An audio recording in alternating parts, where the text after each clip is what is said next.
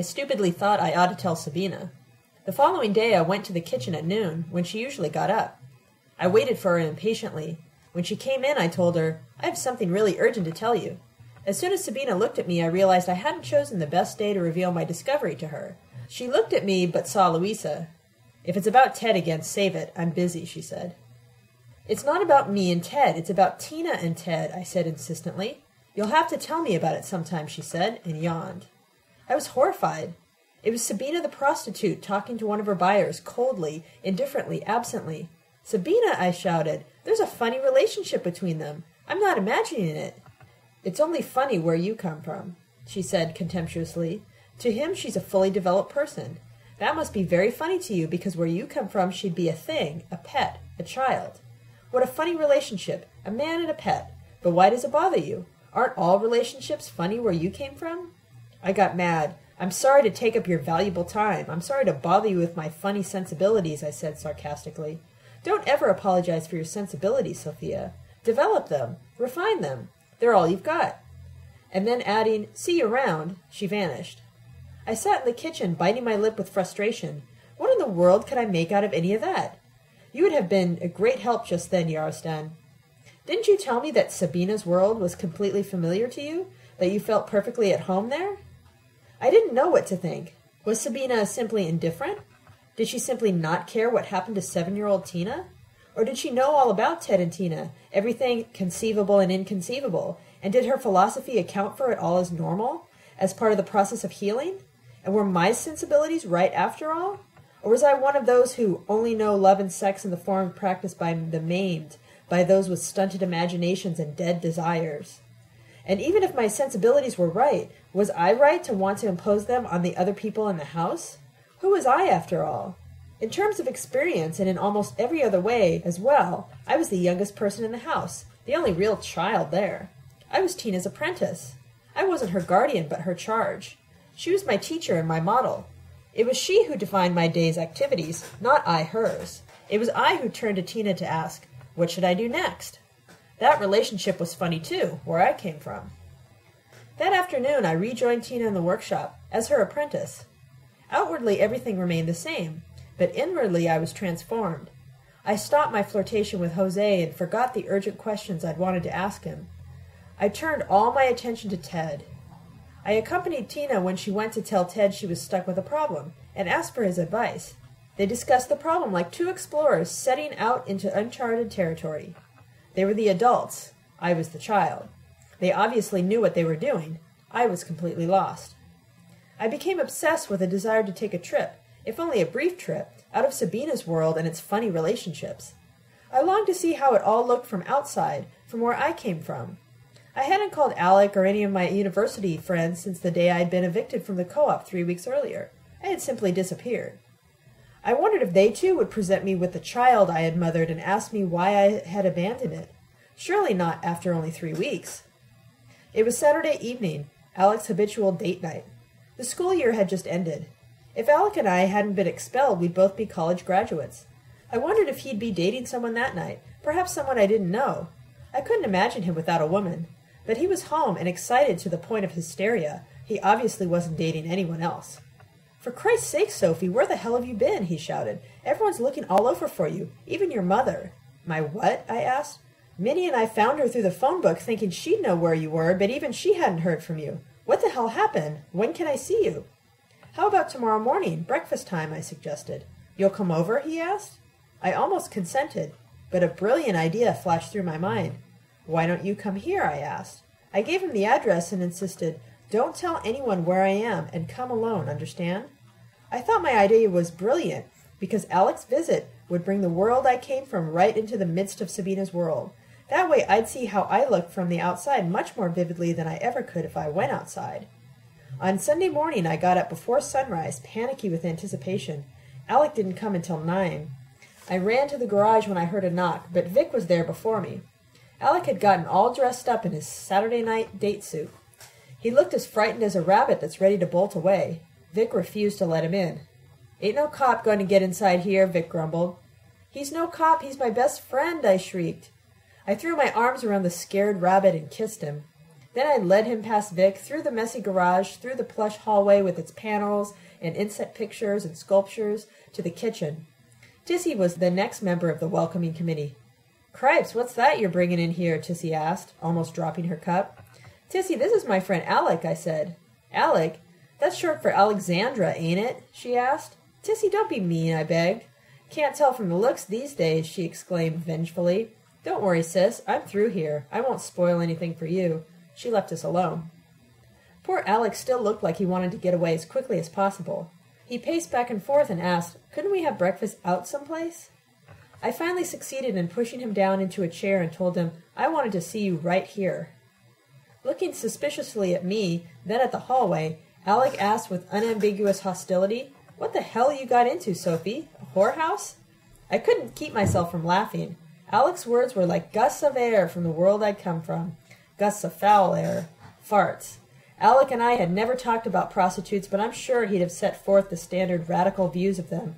Guiltless victims of a predatory society, exploited by the bourgeoisie like the rest of the working class, basically proletarian, until the day when he finds his girlfriend among sluts in a whorehouse. Alec disappointed me. I'd expected him to lean over backward with hypocritical understanding and sympathy, even encouragement. I would then have bombarded him with revelations about the negative aspects of the good life. But his instant hostility put me on the defensive immediately. "A whorehouse?" I asked. "I thought you knew I was evicted from a whorehouse. Or didn't you know my colleagues at the co-op were all for sale to anyone willing to buy them, the city, the state, any corporate bureaucracy, any academic bureaucracy, law firms, rich husbands, even cops?" "I get the point, Sophie," he said contritely. "I didn't mean to come on like that. But ever since you told me to be hush-hush about where you were, and what with that guy stopping me at the door, I thought—" "You thought I'd become a prostitute," I cut in. "I didn't say that," he insisted. "But you thought it," I said. "Get off it, Sophie," he begged. "You can't read my mind, and I can't read yours. So tell me what you've been doing, and I'll stop trying. You told that guy I was your best friend, but you sure don't act like you believe that." "All right, comrade, you asked for it," I announced, proceeding defensively every step of the way. "I've gone back to the working class, which is where I started, where I found my first love, and where I've never been, only I never expected you to throw that in my face," he exclaimed. "I'm answering your question," I said calmly. "I'm an apprentice mechanic, carpenter, and welder. In a few days I start out as apprentice machinist and later on as electrician, plumber." "Aw, get off it, Sophie," he said, annoyed. "I know you can't be all those things. What's the big secret you're keeping from me?" I was annoyed, too. For once I wasn't being sarcastic, and as a result I sounded like a liar. I grabbed him by the wrist and dragged him downstairs to the workshop. "You don't believe me? I'll show you." Like a magician performing a trick, I showed him a rectangular block, inserted it into the lathe, and transformed it into a cylinder. I didn't know how to do anything else on the lathe, but Alec had never seen that done. He was greatly impressed. "Jesus, Sophie, is this a school?" he asked, now all modesty and admiration. I gleamed in his admiration, proudly absorbing credit for what I had neither conceived nor built nor helped maintain. "Something like a school," I answered, "but so different from the schools we know that it shouldn't be called by the same name. The state doesn't pay for it, and professional educators don't run it." "Who does, then?" he asked. "Exactly who you thought ran it. It was founded by street people, lumpen, whatever you choose to call them. Professional hustlers, prostitutes, dope dealers, pimps, and thieves. The works. They pay for it by stealing and hustling, and they run it themselves. They're the freest people I've known. They sell less of their time, their bodies, and their talents than anyone I've ever been with. It's a school, but there's no curriculum and no structure. Everyone does exactly what he or she pleases." As I talked, Ted and Tina walked into the workshop. Alec exclaimed, "Jesus, this place is great! I didn't think such things were possible. Are there kids here, too?" Tina planted herself in front of Alex and asked, "Are you Sophia's professor friend?" Suddenly Ted faced Alec and asked, "What's great here, mister? The heroin? The prostitution?" "Heroin?" Alec asked, backing away from Ted. "Jesus, I don't know, buddy. She was just telling me." Pointing his finger at Tina, Ted asked, "Is it great for her, mister?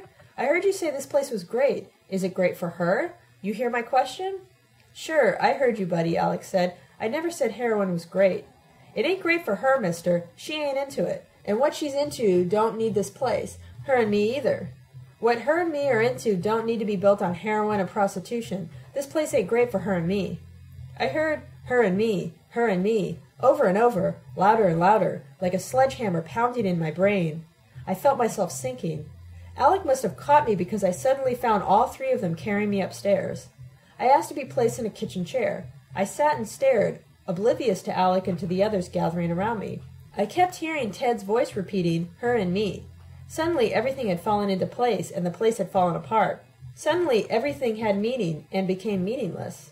When Ted repeated her and me for the third time, everything flashed through my mind simultaneously. Tina talking about leaving, just me and you and Ted. Jose telling me, sure, there are couples, lots of them, there's hardly anything else. Ted's nightly visits to Tina's in my room. When I'd thought he looked in on me, I concluded that he found me attractive. It now dawned on me that the only time he really looked at me or spoke to me was when I squatted alongside Tina, when I looked her size and seemed her age. Her and me, just me and you and Ted. You're my mother, aren't you? The mother of Ted's 7-year-old bride. And where was the honeymoon to be? Not in Sabina's world, where nothing is banned, everything is allowed, no holds are barred, but in the world I came from, the world where all relationships are funny. But why me? Why not Sabina? Because she'd bring Tissy, and Seth and the rest of the crew, and the honeymoon wouldn't even be as private as the lofts by Sabina's laboratory. He might even ask you to kill me, Sabina had told me. I wouldn't bring anyone along. I'd be a far better front for Ted's funny relationship than Ted's garage ever was for Seth's heroin. It was no longer a question of not imposing my sensibilities. It was now a question of not being imposed on. I felt like vomiting.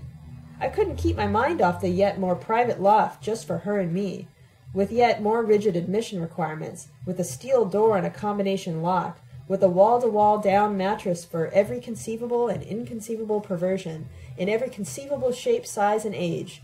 Those were the thoughts that flew through my mind as I sat in the kitchen 11 years ago, staring at the bewildered faces surrounding me. Those are the thoughts that fly through my mind as I sit on the fender of Damon's car waiting for him and Sabina to come out of the courtroom, 4 days after Tina announced, I'm leaving. I'll be staying at Ted's. Finally, Damon emerges from the courthouse alone. He sees me, waves, runs across the street, and the first thing he talks about is Tina. I didn't expect to be seeing you again so soon, and certainly not under such unusual circumstances. That fireball you keep in your house with you scared the hell out of you, and you deserved it. She's no longer with us. I look expectantly towards the courthouse entrance and ask him, where's the other fireball I keep in my house with me? No longer with you. My fault, I suppose, he asks. He starts driving. Your fault, I ask. Why are you so paranoid? Where's Sabina? I told her I'd pick her up after I found out where your trial was. Couldn't you tell her on the phone? It was over before I found anything out, he says. When did you two get so chummy, I ask. You can call it chummy, he says with sarcasm. That's not what I call it. She was waiting for me after my last class with a switchblade knife. I can't keep myself from laughing. Sabina? She was playing, wasn't she? When was that? Day before yesterday, he says. If she was playing, I didn't think her game very funny. She pressed that knife to my stomach and asked, where is she? As if I'd locked you into my desk drawer. Don't laugh, Sophie. I don't see how you can live with that woman and still be alive. She pressed the knife until I felt it. I still have a wound and demanded, where's Sophia? What did you do with her, Professor? All right, go ahead and laugh. It was hilarious. How the hell should I know, I said, and I was sure I'd had it. That was as chummy as we got. For some reason, she spared me. She put the knife away and said, she's been kidnapped. Kidnapped, I shouted. Why would I want to kidnap her? Answer, I don't know, Professor. I can't read your mind. She was right, I shout. Right, he shouts. Still laughing, I say, she was right. You, a professor, were completely exposed in an argument. Every mask you wear was pulled off. You were shown up as a cop for capital, but a professor, a powerful member of the establishment, doesn't have to let himself be exposed like that. Certainly not by people who don't have the proper credentials. He picks up the phone and sends out a goon squad. Sophie, goddammit, you're going to walk home, he shouts. Only she had the wrong professor, I continue. But she was right. I exposed a professor in an argument, and he set out the goon squad. He says, bristling with frustration. I just found out they had you in there for assault and battery. I also slapped him, I admit. Oh, you slapped him, he says self-righteously. Yes, I slapped him, I shout. Just like I wanted to slap you when you said Yarrowstown's years in prison were equivalent to a university education. That would have justified calling the goon squad, wouldn't it? He says again, turning onto my street. What's I ask. What happened after Sabina put her knife away? I obviously became concerned, whatever you say about professors, the entire genus. I didn't think you ever made such sweeping generalizations, he says, parking the car in front of my house. I usually don't, but Sabina does. So what happened next, I asked impatiently. She had me drive her to your mother's. Then she had me drive all over town looking for someone else. At one point I suggested calling the police. She screamed, "If you call the police—" "I know," I said, "I'll get knifed." But you have to admit I was right at least about that. It would sure have saved a lot of gas. "I'm grateful for all your trouble," I tell him. "Would you like to come in?"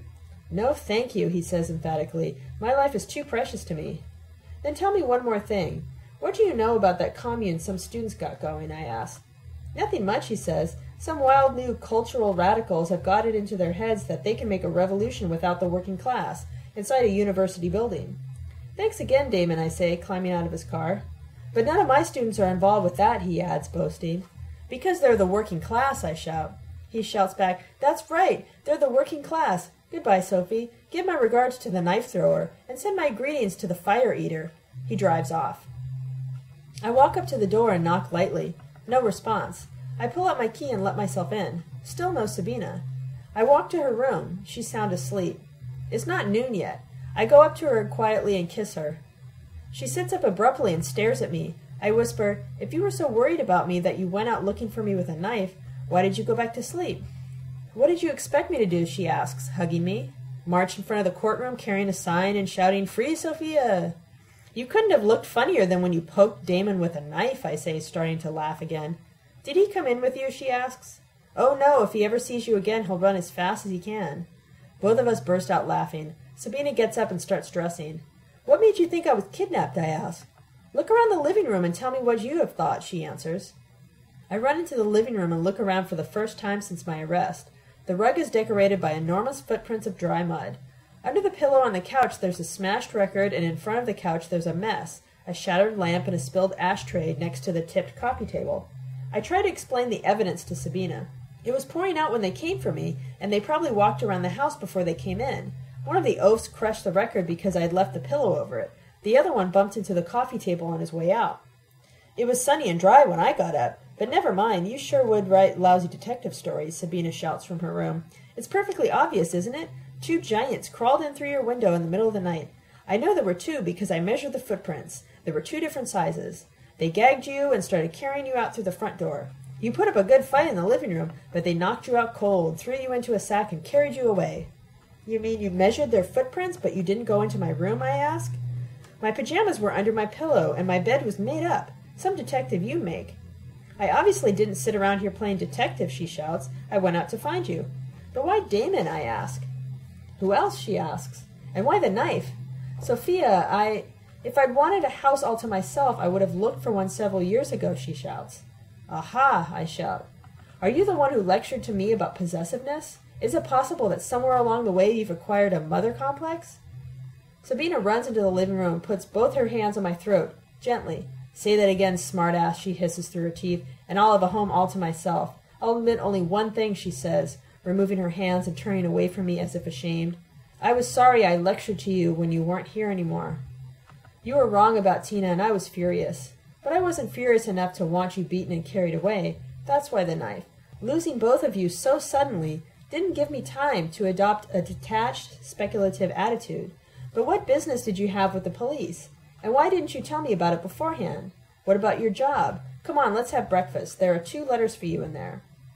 We go to the kitchen. I'm glad to be home. I open your letter first and start reading it while eating, handing Sabina each page as I finish. "A born troublemaker," she comments. "Reckless and courageous, like all of Nachalo's brood. I being his daughter, Sabina his granddaughter, and Tina his great-granddaughter." Suddenly she says, "Hey, troublemaker, it's a beautiful day. How about spending the afternoon in the park?" It really is a beautiful spring day, one of the first cloudless and warm days this year. We catch a bus near our house and ride to a bridge that leads to an enormous island park. On the bus I tell Sabina why I was arrested, tried, and fined. She laughs at every detail and obviously doesn't respond with, "Oh, you slapped him." On the contrary, she's sorry about the fact that my slaps could hardly be more than gentle pats on the professor's cheeks. "I don't know how well you remember Sabina. She still looks like a gypsy, whatever she wears, and she's still smaller than I am, but over the years she's learned every conceivable technique of self-defense, and she always was terribly strong. I suspect she could easily have committed assault and battery against both of the cops who arrested me if they hadn't had guns. The behavioral psychologist would have smarted for a long time from Sabina's slaps, and then he'd really have been disappointed by the smallness of the fine. We get off the bus and she runs across the bridge. I walk across and I'm exhausted by the time I reach the bench where she waits for me. We've gone mountain climbing several times, but I'll strike that out. I've digressed enough already, and this is my third day on this letter. We walk to an isolated spot by the river and lie down on the grass, sunning ourselves while reading your letter. We spend the rest of the afternoon watching the birds and the passing boats and discussing your letter. Before telling you about that discussion, I'd like to tell you about the second letter that was waiting for me, so that I can at least finish telling you what happened to my teaching job. I haven't forgotten that I've left you dangling right in the middle of my experience in the garage.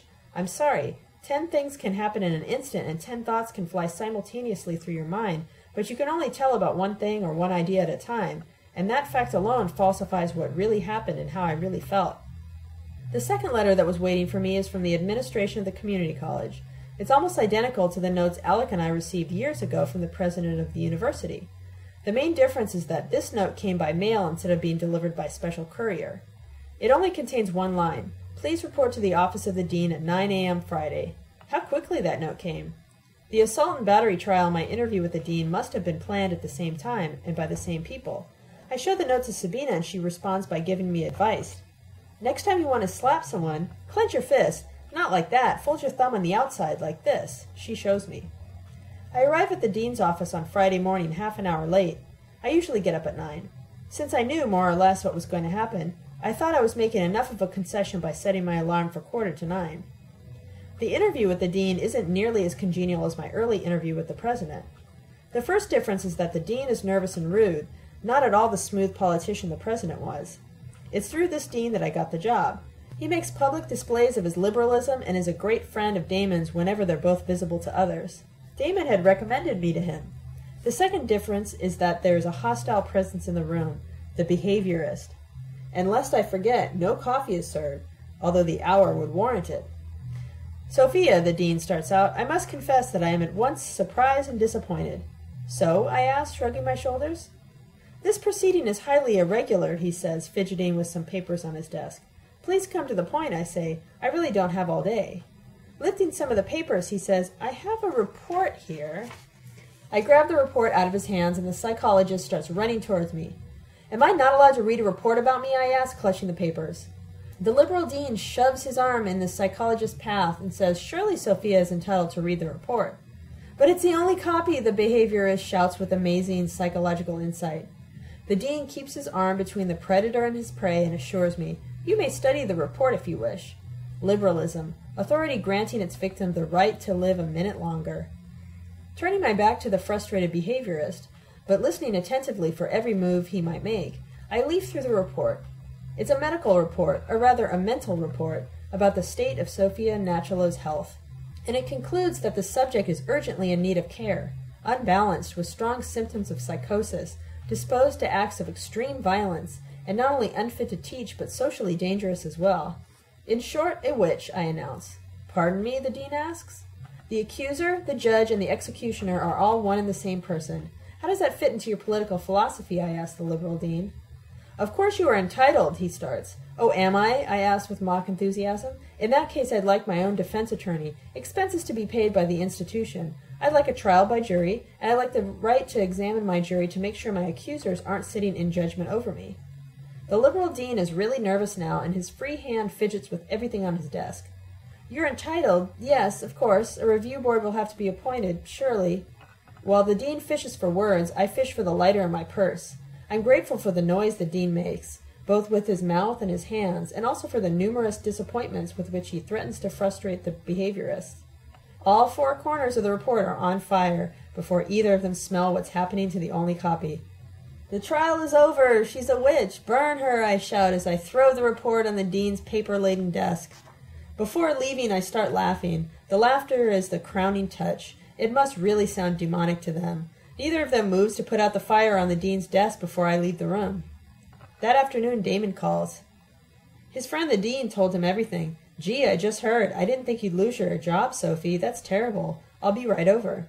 The hypocrite. He talks about working-class revolutions from morning to night, but losing an academic job is terrible. That's serious. The job is the only thing in life that really matters. He refused to come into the house after such a trivial event as my arrest, but now he rushes over.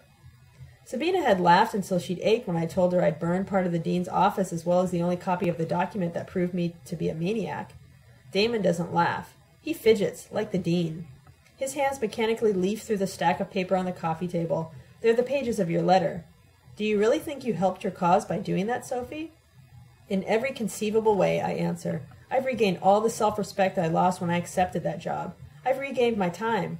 I didn't demean myself, and I was so proud of myself when I walked out of that room that I felt 3 feet taller. This is a serious matter, Sophie, and I'm not joking, he says. Neither am I. For you, it's not a serious matter to kiss the dean's ass. It is for me, I shout. You won't easily find another job like that, he says, threatening never to recommend me again. I won't ever look for another job like that, I assure him. You can keep them all yourself. Still fidgeting with your letter, but never once looking at it, he asks, Is this a novel you're working on? No, I tell him. It's another letter from my friend Yarostan. He drops your letter as if it too had been burning. Well, I guess I'd better be shoving along, he announces. I'll read you parts of the letter, I suggest. I told Yarostan about you, and he said some really interesting things about professors and journalists. You'll be fascinated. I'd rather not, he says. The idea of the worker's backwardness pervades his whole argument. He doesn't understand that the working class is inherently... Sabina cuts Damon short. Until now she stayed out of the conversation in deference to me. With Tina gone, the circle of my friends is diminishing. But now she leaps in front of Damon and snaps her fingers in his face. Are you alive, Professor? Or are you some type of robot? I better be shoving along, Damon repeats uneasily. You said that before, too, Sabina reminds him, blocking his path. I've always wondered how you professors manage to say the same thing with the same tone year after year. Now I know. You've got a phonograph installed in your throat. Open your mouth and let me see, Professor. I've never seen a phonograph that could fit into a man's throat. But what happens to you? How does it feel? Don't you feel frustrated when you hear someone ask you one thing and your throat answers something else? Sophia told you Yarostan had things to say about professors and journalists, not about backward workers. Does the academic phonograph kit include earplugs? They must be absolutely perfect plugs. Let me see your ear. What about your eyes, Professor? Can you see us standing here? Or is your vision plugged up too? Damon looks uneasily at the door, then at Sabina and me. I suggest, Here's the phone. You could call the police. Sabina steps out of his way. Damon glares at me and then bolts through the door. You wrote that the political militant, the journalist, and the academician couldn't help establish a human community because their very existence presupposed the absence of community. I don't disagree. Damon is all three in one, and he's all the proof I need. I also agree with what you say about the context Damon moves in. It's a desert, and nothing human can grow there. But I'm not sure all this applies to the people I met on the university newspaper staff 15 years ago. I'm not even sure it applies to Damon as he was then. You seem to assume that once people have chosen their context, they've chosen once and for all. They can't get out of it. They can't change. You certainly make your argument convincing by citing the case of Vera Nice and of Adrian Povershan. Once they chose their starting point, they seem to have gotten on an express train which didn't stop until it reached its final destination. The people with whom I spent over 3 years on the newspaper staff didn't exhibit such demonic consistency. If I had tried to guess then where all those people would end up, I would have missed every single time. The only genuinely professorial type among us was Hugh, the liberal editor, the one who claimed to have no views of his own because there were always two equal and opposite views of every problem. Yet he's the one who wound up with the down and outs, and the last time I saw him he expressed an anti-professorial attitude very similar to yours, and lived it.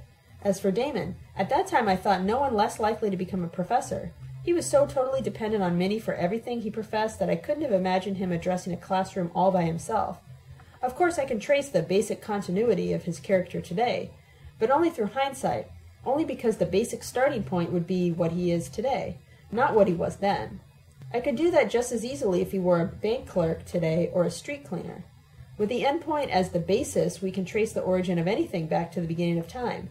Surely that's not all your argument boils down to. I move to tears when I read your description of the role of journalists in the Magarna uprising, spreading their reportages between like and like, interpreting each to the other, portraying each to the other through a glass that didn't reflect the experience of the individual on the other side, but only the reporter's. That's horrifying, I agree. And that's what I was at the time, a reporter. That was my context, my world. But when I think about what you're telling me, I can't help rebelling. It all makes so much sense when you refer to your past experience. But does it make any sense at all when you apply it to mine? Are you really sure I would have been a reporter if I had been in your world at the time of that uprising? Are you really sure you'd have been miles away from the university newspaper if you'd been in mine? Those are senseless questions, but it's you who raise them. You tell me, it's only when you descend among those who are nothing in this society that your search becomes meaningful as a struggle against this society. Until then, my search was a search for a corpse. I come alive only on the day when I move into the house behind the garage. And of course that's where you would have been all along. You say so. The garage in which Sabina and her friends lived is an environment far more familiar to me than the world of the university or the newspaper. Your descent is a descent to my world. Those are the activities I confronted, the people I've known. Yet you describe my world as exotic. Exotic. That's the exact word for it. That's exactly how I experienced it. Just like a tourist, I kept my distance. I didn't become involved until I was threatened personally, even physically. You're right about my detachment. You know perfectly well that my social origins weren't responsible for it. Was my experience in the carton plant responsible for that detachment? Or my 3 years in the university? Was I really so determined by my starting point, whenever I reached it, that I couldn't have made myself someone like Tissy? Was it really my search for a corpse that made the people in Sabina's world exotic to me? Are you really so sure the house behind the garage wouldn't have been exotic to you, every bit as exotic as it was to me and Alec? I'm not asking rhetorical questions. I'm asking questions I couldn't answer for myself then and can't answer for you now. In many ways I did find in the garage something that was profoundly meaningful as a struggle against this society. If I hadn't found that there, I wouldn't have stayed as long as I did. I would have walked out with Alec the day I figured out what Ted was. I didn't only stay there. I didn't ever decide to leave. In the end, I was carried out. I did find the experience meaningful, more meaningful than all the other experiences in my life lumped together. Yet once I left, I suppressed every detail of that experience from my memory, and I went on suppressing them for 10 years. I haven't given one thought to Ted, Tissy, or Seth until only a few days ago, when Tina announced she was moving in with Ted. If all those events were so meaningful to me, why did I repress every trace of them so thoroughly? Was it really because I belonged to that other alien and hostile and inhuman world, the world of the academics and journalists? I don't think so, but I'll let you be the judge. Since Tissy's world is already familiar to you, I have no reason to spare you any of the details, do I? Since my experience was so meaningful, I have no reason to be ashamed of any of it, nor to continue repressing it. But I wonder if you'll be able to tell me just what is so familiar to you about my experience, and just what it all meant. That's the one detail I still can't provide. I wanted very much to run out of that kitchen with Alec 11 years ago, to move in with them, to get away from that world where nothing is banned, no holes are barred, for her and me, the world of wall-to-wall mattresses for every conceivable shape, size, and age. But I sat at the kitchen table, surrounded by faces I failed to recognize, until Alec's voice roused me. "What's the matter with Sophie?" he was asking Ted. "Is she on heroin? Is that what you're trying to tell me, buddy?" Ted backed away from Alec, and I jumped out of my chair at Ted, determined not to let him repeat her and me one more time. "Get out of this room," I hissed. "Get out of my sight. You're disgusting." For an instant Ted froze where he stood and glared at me, his face expressing bewilderment more than anger. Then he turned around and slowly walked out of the room. As soon as Ted was gone, Tina ran up to me, bawling, and started to beat my chest and my stomach with her powerful fists until I cried out from pain. She asked, "What's the matter with you? Why do you hate Ted so much? What did he ever do to you?" I could see the same question on Tissy's face and also on Jose's.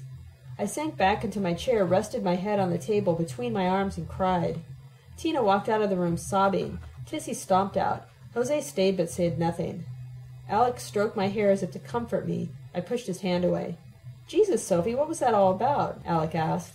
"Are you on heroin?" "No, goddammit," I shouted. "I'm not on heroin. You're the only dopes in this room." I was furious at both of them for being so blind, so dense, for thinking there was something wrong, not with Ted, but with me. "I'm sorry, Sophie," Alex said awkwardly.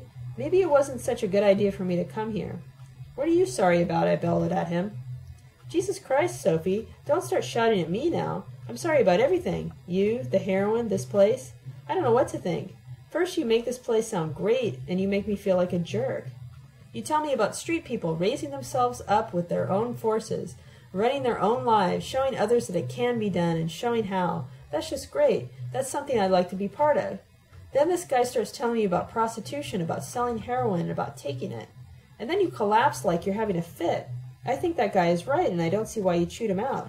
I don't think prostitution is great, and I don't think heroin is great. And if you're not having a heroin fit, I'd like to know what the hell you're having and why you collapsed when he said it isn't great. Maybe you're right, Alec, I said weakly. Maybe this wasn't a good day for us to meet.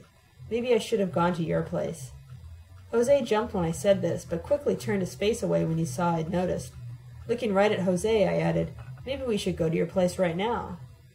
But Alec let himself be carried away by his socio-political program now that he realized he had one. Why don't you answer me, Sophie? If you're not on heroin, what are you on? Do you think I'd take you home in the shape you're in? These people probably know how to take care of you if you have another fit. You know that I don't know shit about that. I don't even know any doctors.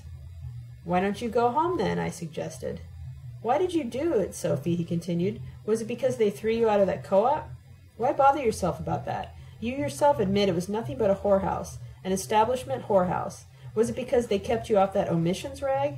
It wouldn't be the first time you did something like this. I remember that time you had some resentment against Rhea or Lem, and you took it out on them by getting a date with that idiot Rakshas. That was some novel way to spite somebody, to go to a military dance with a playboy from the suburbs.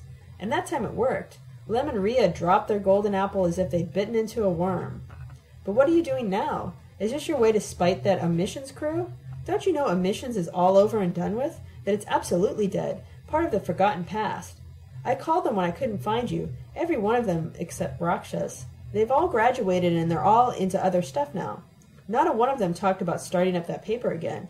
You're not making any point, don't you see that? And that shit about street people raising themselves up? Jesus, Sophie, by becoming pimps? By selling morphine? That's not a way to raise themselves up. That's a way they just dig themselves further under. With his last comments, Alec invited Jose into the conversation. How did you pay for that suit, mister? Jose asked. Did your rich papa buy it for you? Alec got hysterical. Who the hell is he? Your pimp? Jose would have knocked Alex across the room if I hadn't run between them and shouted at Alec, either be civil or get out this very minute. Jose is your host, and if you don't apologize to him, I didn't finish. I was going to add, I'll let him beat you to a pulp, but I realized that only Jose could decide to do that. Alec amazed me by reaching his hand out to Jose. I'm sorry, Jose, I didn't mean that. Jose refused to shake Alec's hand. Alec added, still holding out his hand, you struck a sensitive spot. I hated my old man. I walked out on him and haven't seen him for at least 6 years. Jose suddenly shook Alec's hand and said, no shit, I walked out on my old man 8 years ago. Turning to me, Jose said, I mean Ron's old man. I looked at him curiously, but he didn't explain. He turned to Alec again and added, that gives us 2 things in common. 2? What's the second? Alec asked. Sophie, Jose answered. Sophie, I thought. So I was no longer Ron's girl. I blushed until my cheeks burned, but said nothing.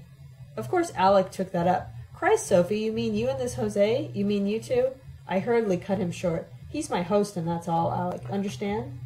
No, he insisted. I don't understand. A little earlier, you were asking me to be your host. Fortunately, Sabina walked into the kitchen just then, and I didn't have to deal simultaneously with Alec's outburst of jealousy and Jose's sudden confusion. What's this? Sabina asked, studying Alec in his suit. The circus? He's my friend Alec. Alec, my sister Sabina, I said. This is your sister? Are you serious? I mean, I never knew you had a sister, Alec said, literally ravaging Sabina with his eyes. Sophia is your friend, is she? Sabina asked him. Yes, he answered, completely off guard. She's my best friend. How about Tissy? Is she your friend too? Sabina asked. I don't understand what you mean, Alec said. Anything in a skirt is your friend, isn't that so, Mr. Alec? Sabina asked. Jose started to laugh, but stopped as soon as Sabina turned to him and whispered, Oh, you're an altogether different kind of fish, aren't you? Alec turned to me with a helpless expression. He'd already forgotten his recent jealousy. Grateful to him, at least for that, I said to Sabina, But he's all right in spite of that. Alec stuck his arm out to shake Sabina's hand, saying, Sophia and her friends here have been telling me about your establishment, or your house. Sabina turned her back on him and walked to the stove. Suddenly she faced him, coquettishly pulled her skirt above her knee and said, You obviously like them short, thin but not skinny, preferably with pitch-black hair. They're the most expensive types. How much can you pay? Alec stared at her with disbelief, or was he weighing her proposition? Suddenly he made up his mind, turned to me and started shouting, Jesus, Sophie, what the hell were you telling me about being a carpenter and a mechanic? Your sister. Do you take me for a complete jerk? Jesus Christ, why did you have to go and get into this? Pimps, prostitute, and dope addict? Why? Jose tensed up again, but Sabina was far ahead of him. How do you spend your time, Reverend Alec? I work in a factory like thousands of others, Alex shouted proudly. Not thousands, Reverend. Millions, she corrected. That's an ultra-respectable way to spend your time, since millions do that. We spend our time discussing our own projects and carrying them out. Why don't you do that to your time, Reverend? Get off it, Alec pleaded. To earn my living, that's why. In other words, you sell yourself, Sabina asked. What the hell do you do, Alec asked. How often do you work in a factory, Reverend? She pursued him relentlessly. 6 days a week, like most everyone else, he answered reluctantly. Day or night, she asked. I said 6 days. Prostitute, Sabina shouted. What are you calling me? Alec asked, dumbfounded. Prostitute, Sabina responded. You sell yourself during 6 of your 7 living days. Do you think any of us does that? I sell myself for half an hour, and at night. All I lose is a little of my sleep, and I don't sell 1 second of my living day. Prostitute, you sell all there is to you, every living day, 6 days a week, during your living day. You sell yourself and you sleep. What did you call me, Reverend? I didn't hear you. Alec had started backing away from Sabina, and before she finished, he had bolted through the door. No one tried to stop him. I remained seated and thought I'd let that be my last encounter with Alec. But I remembered Ted's her and me and changed my mind. I caught up with him in the garage and we walked out together. I can't deal with it, Sophie, he said as soon as we were in the street. I thought I was radical and open-minded, but I can't take any of this in. It doesn't seem right to me, although she makes it all sound right. And I can't tell you why it doesn't seem right. Maybe she's got me all figured out. She sure looked right through me. You look pretty hard yourself, I reminded him. Oh, come on, he said, smiling a little. She sure saw that right away. Is she really your sister? Sure sounds like it when she runs her mouth. But I can't take it in. Like she says, I talk about exploitation and revolution, and when the time comes to do something every goddamn morning, I baa like a sheep. He paused, took my hand in his, and asked, You're not really a heroin addict, are you, Sophie? Nor a prostitute. I'd like to see you again, Alec, I told him, letting him kiss me. I'd like to believe it, he whispered. Well, I hope you're able to, I shouted sarcastically, pulling myself away from him and starting to return to the garage. What should I tell your mother, he asked. Tell her I'll call her. No, tell her I'm a dope addict. Tell her I'm a slut in a whorehouse. Tell her to go to hell, I shouted, running back to the garage. How much do I owe you? He yelled back. He had the last word. I ran through the garage, past Ted and Tina, straight to my bed. Alec's visit resolved absolutely nothing for me. I had hoped his outside perspective would at least give me a clue as to how I might respond to Ted, to Sabina's no-holds-are-barred, to Tina, but he'd come with nothing but hackneyed and insulting prejudices, petty jealousy, and his perennial skirt-chasing. I stayed away from Tina because I couldn't bear the thought of facing Ted, even in the workshops. For a week I got up every morning, right after Tina left the room, and went for all-day lonely walks. I avoided Sabina as much as I could because, like Alec, I wasn't able to take it all in. I also stayed away from Jose. The cryptic confession he'd made during his argument with Alec excited me immensely, but it also frightened me. When I thought of him, the idea that everything is allowed, no holds are barred, made my heart flutter wildly. One day I even visited Debbie Matthews. She was drunk, and our brief conversation wasn't very satisfactory. But it was then that I learned about poor Lamisel's fate. The international conference he'd attended had ended 6 months earlier, and he still hadn't returned. In the meantime, the Magarna uprising had been suppressed by the tanks you described. Of course, I knew then that the letter I'd sent you probably hadn't reached its destination. By the end of the week, I was absolutely bored. I decided not to let Ted empty my life of its content. I had enjoyed my brief apprenticeship with Tina immensely. She was a marvelous teacher, and I'd loved being able to do all those different things that had always seemed so impossible to me. I resolved to regain Tina's friendship. My first attempt led to a disaster. It was exactly a week after Alec's visit. I'd gone to bed before Tina all week long. That night I stayed awake and waited for her. As soon as she turned out the light and slipped into bed, I said, I'm sorry about what I did, Tina. I heard her breathe faster, but she didn't say anything. Do you hate me? I asked. Why do you hate Ted? She asked. I lay silently, not knowing what to say. Then I asked, Doesn't he ever touch you, hurt you? Who told you that? She asked, seeming astonished. Ted could never hurt anyone. Sure, he touched me. He used to kiss me every night when I went to bed, before you came. I fidgeted with my blanket. I'm sorry I came, I said. I know I should leave, but I have nowhere to go. Silence. Suddenly Tina sat up in her bed and whispered, Sophia, are you asleep? No, I'm not. I don't hate you, she announced. I leaped out of my bed and sat down on hers.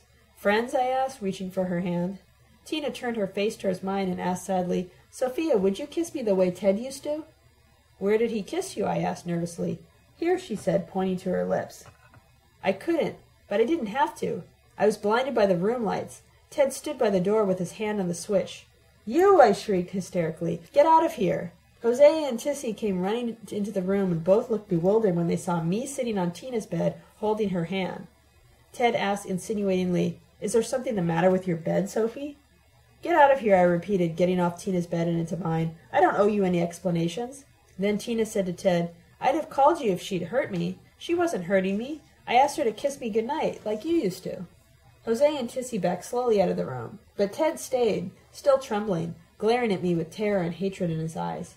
Then he turned around and walked back to his room. Tina got up to turn the light out. On our way back to her bed, she stopped by mine and kissed me, the way Ted used to. I had won her friendship, but I lost my desire to resume my apprenticeship. I spent 4 more days avoiding the workshops as well as all my housemates. I rode buses to parks, taking my lunch and a novel, but I couldn't concentrate on what I read. My situation was too unresolved. I thought of leaving, but I didn't want to be anywhere else. And I knew that something in my situation had to change. Something had to come to a head. My relationship with Jose was suspended in midair. My conflict with Ted had to reach some kind of climax. My apprenticeship was bound to resume, or else I might finally be pushed into trying out Tissy and Sabina's trade. I say pushed because the one thing I wasn't going to do was the pushing. That's why I rode the buses, letting them take me wherever I went. I waited for something to happen to me, to make my decisions and choose my path for me. The perfect dilettante. And I felt perfectly self-satisfied at least about that. After all, Jose had told me on the first night that Ron's girl didn't have to do any of the work. Ron's girl didn't have to do anything at all. She had only to be present at the major ceremonies and entertain the founder's followers with her sarcastic comments. After 4 more days of evasion, something did change, but for the worse. That hardly seemed possible. I was already estranged from everyone in the house. But impossibility is a term of logic, and reality doesn't observe the limits of logic. I said I wasn't going to spare you any of the details. I won't. I'm making no effort to separate meaningful details from meaningless ones. If I did make that effort, I doubt that I'd succeed. After all, I must have had some good reason to repress my memory of those events for 10 years. They simply don't fit into the rest of my life. Yet they, too, must have done their share of making me who I am. Besides, all these details should be rich with meaning for you. You said so. They're all part of Sabina's world, the world that's so terribly familiar to you. I'm dying to get your next letter so as to learn the meaning of those experiences. Am I being sarcastic? That's my main quality, Sabina told me. Ron loved me for it. Bitter? No more now than I was then. I still can't take it all in any better than Alec could, any better than if it had happened last night. I don't know what hour of the night it was. I felt someone shaking me by the arm. I woke up and saw it was Tissy. She was trembling. I sat up and asked her what had happened. "Help me," she pleaded pathetically. "I'm hearing things. I'm scared." I immediately thought Ted might be hovering around her room. Then I thought she might be hallucinating. I asked what I could do. "Stay with me, just for a while," she pleaded. I climbed out of bed and accompanied her to her room. I lay down on the bed next to hers. I didn't hear any sounds. I asked Tissy drowsily, "Do you feel better now?" "Yeah, a lot better," she said, "but I'm still scared. I can't sleep." "What kind of sounds?" I asked, but I lost interest. I fell asleep. I woke up in terror, unimaginable terror. This was no nightmare. The moment for waking up in a cold sweat had long passed. There was no other waking. I was wide awake. If I hadn't been so blind during all the weeks I'd spent in that house, if I hadn't so completely missed so many clues, if I hadn't been so completely uninformed, I wouldn't have been so surprised, so terror-stricken, so inhumanly crude. I lay on my back, stark naked. Tissy's naked body writhed over mine, her legs wrapped around me, her mouth sliding over me, licking and kissing whatever it could reach. My eyes were wide open, but my body was paralyzed. I could neither move nor cry out. With an enormous effort, I found the strength to whimper, "Don't, please don't," as if she were murdering me. I kept repeating my plea mechanically as I tried to writhe away from her, moving toward the edge of the bed. Tissy put her lips on my ear and pleaded, "Come on, honey, hold on just 1 more minute. Please hold on." But I didn't have the decency to let Tissy have her orgasm. My upbringing as a radical hadn't taught me anything about that. I reached the edge of the bed and regained control over my vocal cords. I became hysterical. "No, get off me!" Both of us fell to the floor. Tissy, still hugging me, cried, "Be like your sister, honey. Show some feeling. Don't leave me like this." "Not Sabina," my insides cried out. A cold shiver ran down my back. I felt like vomiting, as if to expel that thought from my system. I started crawling towards the wall, trying frantically to keep Tissy off me, repeatedly whimpering, "Get away from me!"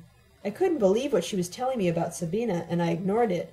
I repressed it immediately, just as I ignored and repressed everything I'd seen, heard and felt since the day I'd come to the garage. From the first day I had been Ron's girl, and though I knew perfectly well Sabina had been Ron's girl, I never asked, why not Sabina? I never once asked myself why Tina thought I was her mother, why she didn't think Sabina could be. At the beginning of my first long conversation with Sabina, she'd kissed me on my lips and asked pointedly, "Do you mind?" She'd recommended the bar to me on the grounds that the food was as tasty as the girls were beautiful. She, who'd called Alec a skirt chaser. When I told her Tissy had already taken me to the bar, she'd clenched her fist and exclaimed, "Tissy took you? Why, that little hypocrite." The meaning of that outburst was unambiguous, but I'd repressed it immediately. I couldn't let it dawn on me that Sabina was jealous of Tissy because Tissy had made the first pass at me. I couldn't let myself imagine that Sabina was furious because Tissy had betrayed her. I couldn't, because I had suppressed all the clues that would have allowed me to imagine that. Just one day before Sabina's outburst, Jose had exclaimed, "Sure, there are couples, lots of them. There's hardly anything else." Who were they? Not Ted and Tissy. They avoided each other like mortal foes. Ted and Tina? I didn't count that. Jose and Sabina? Not in your life, Jose had said. You never got to know your sister, did you? We were never a couple and never will be. Who then? Sabina and Tissy.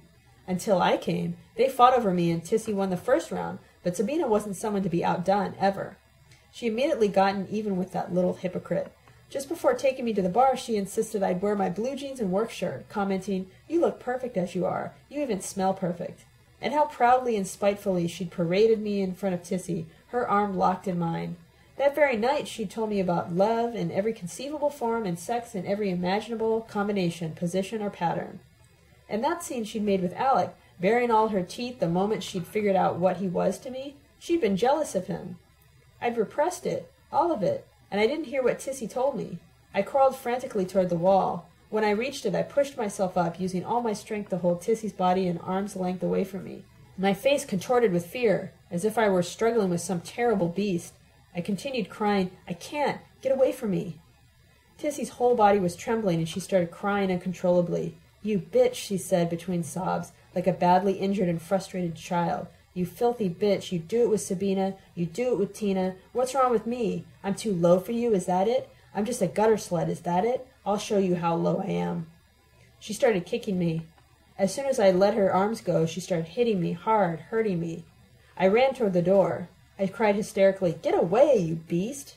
How inhuman. How terribly mean. If I had heard, seen, or felt anything since the day of my arrival, I would have known that she couldn't possibly have expected me to act the way I did, that she couldn't possibly have foreseen my scandalized surprise. She'd been so obliviously disgusted the morning I told her I had enjoyed sex with a man. She'd gotten her first clue as to who I must really be when she'd seen me on Sabina's bed, my lips on Sabina's cheek. I didn't know, she said, and now she knew.